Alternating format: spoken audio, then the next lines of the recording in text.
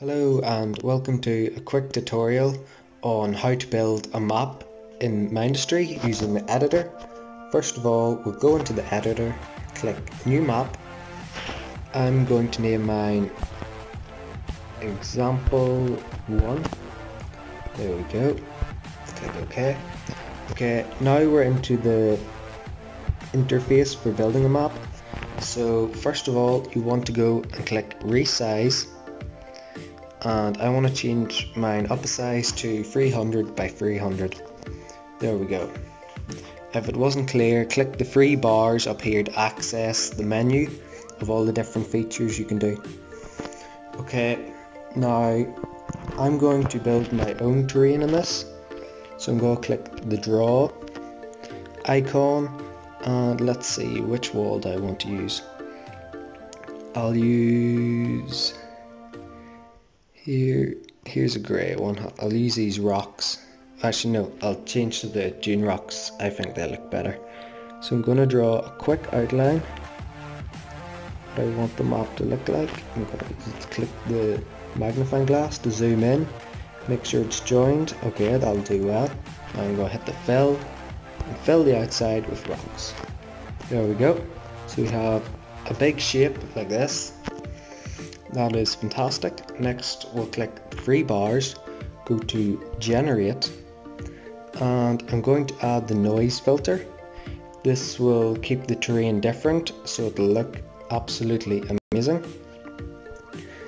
Okay, so I want my secondary floor to be made out of this blue stuff here. I believe it's called shale, and I think I'll just keep the wall the same for now. So you can change the size of it by adjusting the scale. As you can see, I want it kind of equal, so somewhere in the middle. Threshold, I believe that's fine. Octaves, that'll change how jagged or smooth it is. I'll have it fairly, I'll keep it all in the middle. And then fall off, it'll change how smooth and how rough it is. I'll put the fall off up a wee bit. And apply, there we go. Looking great so far. Next thing, we're going to draw some more, draw some more shapes. Here I'm going to draw a big wall, there we go. And then click fill. If you ever make a mistake, you can just hit the undo button like this, the redo button. There we go. Next thing, let's see, I'll add another rock up here. There we go, and fill it in. Fill bucket will just change a whole section if you need. Like for example this blue bit, I could fill it with grass if I wanted, but I'm not going to do that because it doesn't fit the aesthetic of this level I want to create. Next thing, I'm going to add a couple of details, such as, let's see, I'll do some jaggy out rocks, like so, there and there. Need to make sure that's full, perfect, and I'll put one more down here. I'm happy enough with this. You can add more detail if you like. Well, I'll maybe add a wee bit more around here just for something interesting. And that's not too bad. Now I'm going to place my core. Let's see. I'll go for a nucleus, the biggest core, and I'll plop it down there. As you can see, I'm currently on the yellow team. You can tell by there's a wee small yellow band there. And if I change team colour, the band will change. There's a red core, can you see it there? So I don't want a red core because I'm just having myself in this map. And next thing, I'm actually going to hit the generate button again, and this time I'm going to add default ores and apply. This will spawn in randomly generated ores throughout the map, which can be very useful, or you can add your custom ones you'll find over in this sidebar on the right. Although I find it a lot easier just to use the default ones. Let's see. I'll get rid of that coal there. Doing it wrong. Oops. Just to draw over it. Perfect. Now, to help me start out, I'm going to add a little bit of copper here and here, and I'll get back to that later. Okay, this isn't that exciting at the minute, so over in this spot, let's see, I'll use the dropper tool to select the shale. Perfect. And I'm going to just increase the brush size to draw over the lead to get rid of it. That's fantastic. Now I'm going to add a bit of a lake. So let's see, some sand. Perfect. Zoom out. And a big outline like that. And remember to draw around even where you can't see. So when you hit the fill, it goes like that. Otherwise you'll fill in this entire blue area and you do not want that. Next thing, I'm going to add some sandy water. Draw an outline. And behind. Perfect. And I'll add a little bit of water here. There we go, and fill. Now that adds a bit more colour and excitement to this otherwise quite dull map. Let's see what else we can add. Over here I'm going to add some ignorock. Draw an outline like this and fill. And then I'll draw a wee bit of the hot magma rocks in the middle and fill that in and add a little bit more detail with the strong ones. If you didn't know, this can be used for thermal generators to make electricity. It's a great way to generate lots of electricity in the game, so it'll really help out whoever's playing your map, or maybe it's just you. Anyway, what else would I like to add? I'll add an icy area over in this zone. Again, I'm going to draw a big outline and fill. Now, I'm not a fan of having those ores there, so can I just draw over them? Yes, I can. With the ice, I could increase the brush size to make it a bit easier, but this will do perfectly well. And I'm going to add a little bit of detail with the ice now. Let's see, I'll try the sprayer. Increase the brush size and spray a little bit on. There you go, that's not too bad. That's something else quite useful. And if you wish, you can take time to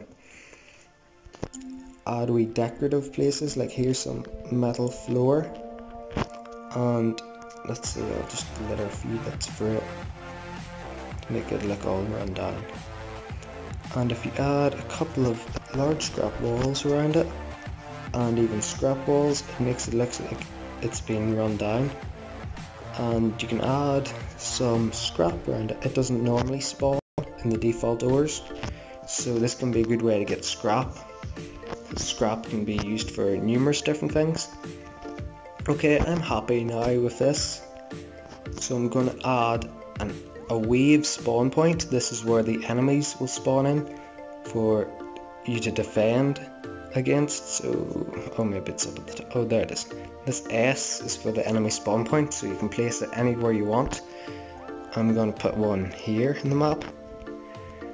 Perfect. This is looking alright. Now I'm going to go to edit in game, so I become my wee drone, and I can fly down to my core. You can build buildings in the other editor part, but this is just far easier. I'll place some drills and conveyors to help for beginning. This isn't the actual game started yet, but I can just add some fun infrastructure. Let's see. For the red team, I'll give them, see, this is the enemy spawn point. I'm going to switch the red team, notice this. So when I get some coal here for them, and conveyors, I can put it down into a crawler factory to give myself a bit of a challenge. and add some solar panels. That's a building I'll be able to attack later on, because I'll have to try and stop the crawlers. And to make it difficult, add some anti-air turrets. They use lead to shoot down any flying units, and also some copper to support some geos, like so, just to add something a bit interesting. You can also add some walls. I'm not going to do too much now, just to make it to look more like a bit of a base. See, if I go back to my team, I'll notice that all this stuff's tagged as red. That's very important, so when I actually play this map, I'll be able to attack it, so hopefully you'll be able to do the same. Let's see, I'll quit, so I'm back in the editor, and I'm happy enough with this. I'm not going into a whole pile of detail at the minute, but this is a great way to get started. Next thing, map info. You can add a description if you like. Oops, I'm not going to do that. You can change the rules. Yeah, waves, that's fine for me. I don't want infinite resources. And you can also change what blocks are allowed and which blocks aren't.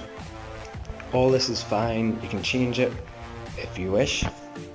Oh, I'll go back in map info. Now, generation. This will mean each time you play the map you'll get random ores. I'm going to actually remove all this because I've already spawned in the ores. There we go, I'm happy with that. And back into map info again, waves. You can change all this so to increase or decrease the challenge depending on what you like. Over at the right here you can see under the preview section that on wave 1 there'll be 1 dagger, on wave 2 1 dagger, wave 3 there'll be 2 daggers, and as you go up the waves it'll get harder and harder. However, if I click on dagger up here, I'll be able to change it for a different enemy, but I'm happy the way it is, so I'll keep it all the same. And as you can see, for waves 1 to 11 there will be 1 dagger, and pretty much at 0.5, so every 2 waves an extra dagger will appear, and you can just add whatever troops, well, enemies you want. And I think that's perfect, so I'm going to save my map and quit. And now if I go into custom game, I can find example 1. Let's see, I'll do a survival. I'm happy the way it is, so there we go. I spawn in down here, got copper coming in.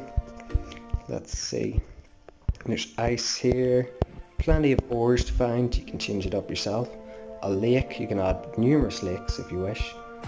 And a scrap pile, you're like, oh, what's been here?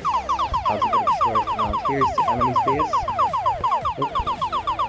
So if I try and get close to attack it, they'll try and shoot me. So, yep. And that's not great. And the thing is, I'll want to try and take out their base because, well, there's these crawlers coming in that are going to attack me. So you could add a red core to do an attack map, so then the objective is to defeat their core to win, but on this map it's just a survival, so you have to stay alive as long as you can. So I hope you found this tutorial valuable, and please comment below what you would like to see next, as it would give me some great ideas to help you. Thanks for watching. Bye.